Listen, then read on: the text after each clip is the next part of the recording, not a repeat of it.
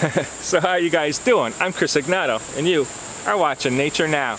Let me tell you, that tropical storm just wrapped up about an hour or two ago, and it wreaked some havoc. It was here all night and most of the day, creating a lot of damage. There's downed trees all over the place, branches everywhere.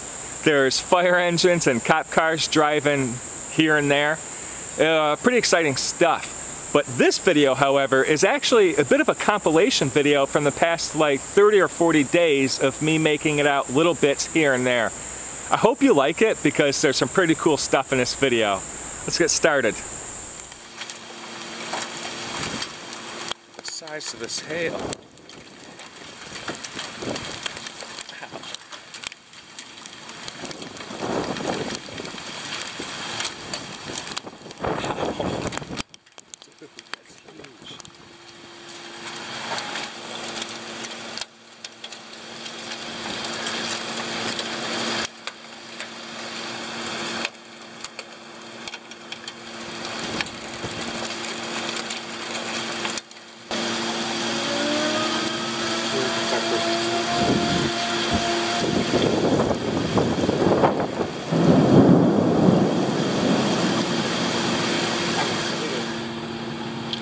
There's a tornado siren outside, and it's the first time I ever heard one. I mean, I was in a tornado once outside when I was a kid, but wow.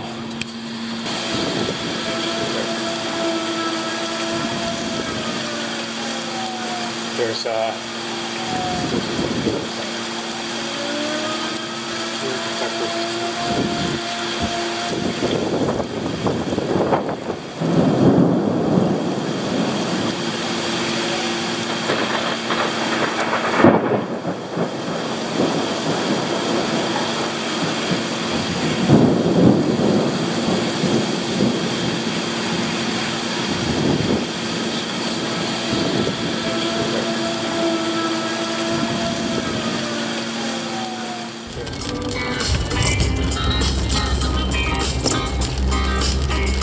That's crazy looking.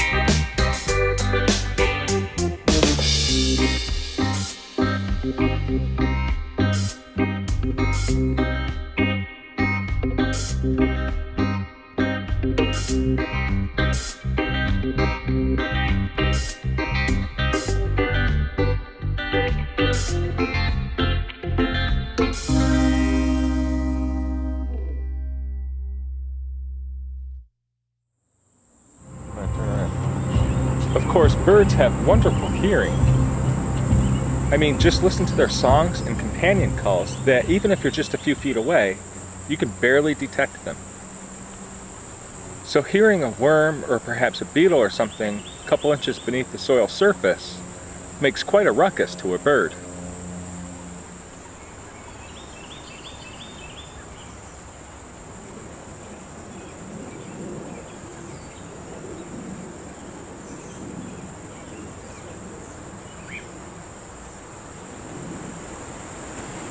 So that piebald deer was actually filmed right over there.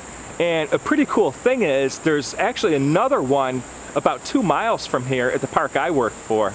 And that's kind of cool because there's only about 2% of them in the white-tailed deer population. So these two must be related.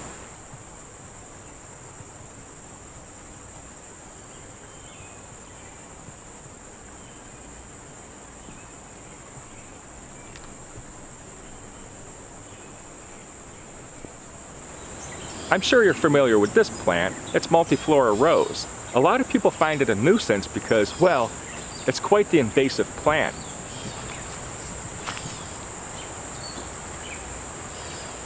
So the reason why we have so many invasive species from Asia is the fact that certain parts of Asia share the exact same climate and habitats that we have here. That's why so many species can thrive over here, and of course they don't have any natural predators, so there's nothing to really keep them in check.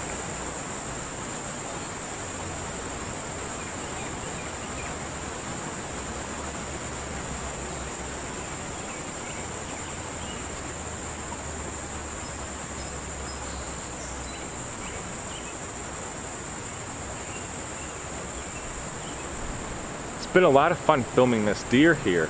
Unfortunately, it came really close to me, and a family came strolling through, and their little boy decided to chase the deer. The father tried to stop him, but the boy proclaimed he just couldn't help it.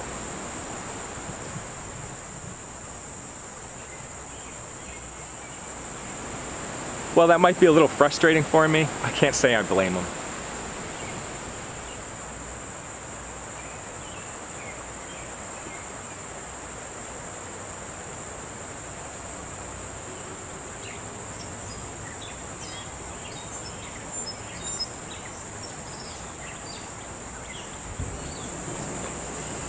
I'm sure you're familiar with thistle, but this particular species is musk thistle.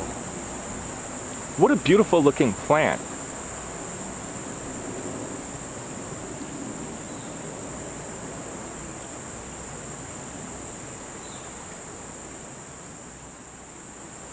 Another cool thing about thistle is the fact that it's related to sunflowers. If you look really closely, you can actually tell, but I'm sure a lot of people would find that pretty surprising. A cool story about thistle is back during the reign of King Alexander III, King Heaton of Norway invaded Scotland. The story goes that he instructed some of his soldiers to take off their footwear so that they could sneak up on the sleeping enemy. Apparently, some of them stepped on some thistle in their bare feet and they couldn't contain their screams. That alerted their enemies, the Scottish, that an invasion was on the way, allowed them to wake up in the middle of the night and defend themselves and ultimately win the day. I don't know if that story is true, but it's a good story, and that's the reason thistle is the national plant of Scotland. So I've seen this fox several times in the past, and I can assure you right now, it doesn't have rabies or anything like that wrong with it. It's just that this park has a steady flow of visitors pretty much all year. And this fox has several mouths to feed. So it's gotten quite used to going in and out amongst all those visitors in search for food for her babies. Unfortunately, even though foxes are pretty much my favorite mammal, I don't really have any decent footage of them. But let me tell you, the Wildlife Brothers have some top-notch footage of this vixen. And they're coming out with a video all about her pretty soon. So when you get the chance, definitely stop by their channel, the Wildlife Brothers, and say hi to them for me.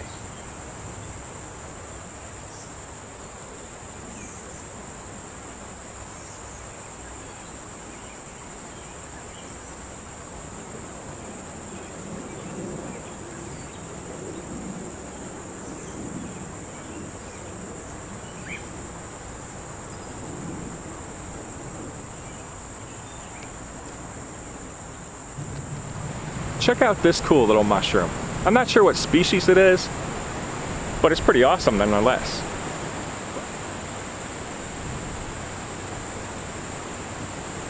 So this is a slime mold Plasmodium. I know I've got videos on slime molds in the past, but slime molds are so exciting I can't help to film them. Especially in this stage because I don't think I've filmed it before. Slime molds are very easily mistaken for mushrooms or fungi, but they're not.